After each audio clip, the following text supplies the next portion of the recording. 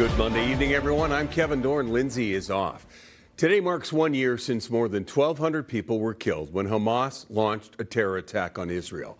And speaking on a now year-long war, tonight the Jewish community is gathering in Minnetonka, reflecting on how the war has impacted them here at home. And that's where we find our Jay Coles. Jay? Kevin, things are winding down here now, but this parking lot at the synagogue in Minnetonka filled up quickly tonight.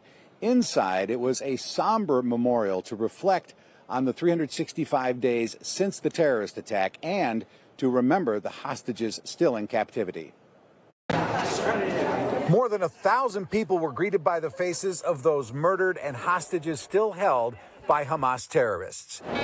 Security tighter than usual as people remembered loved ones who were killed at an Israeli music festival October 7th, 2023. Before Ben was murdered on October 7th, he did what he was taught. He was taught growing up.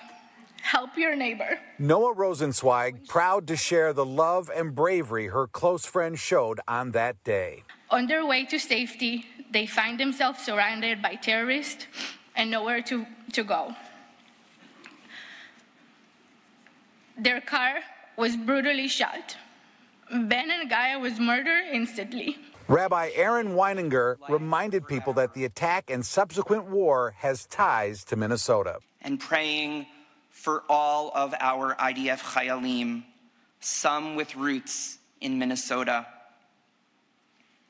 I think about the Israelis who live here in Minnesota, who wait for the next WhatsApp message as a sign of life from loved ones, and of our college students who stand proud on campus. Others sharing how much their lives have changed here in Minnesota since the attack. My kids, when they're in public and they want to say something about Israel, they whisper the word Israel. And I never told them to do that, but they know that they shouldn't say Israel out loud because they don't know what people around them might be thinking. And that's horrible. My daughter is 11 years old, and she knows to whisper Israel.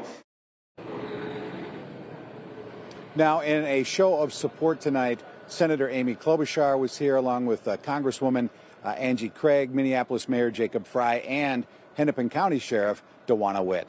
Reporting live in Minnetonka, Jay Coles, Eyewitness News on 45. Thank you, Jay.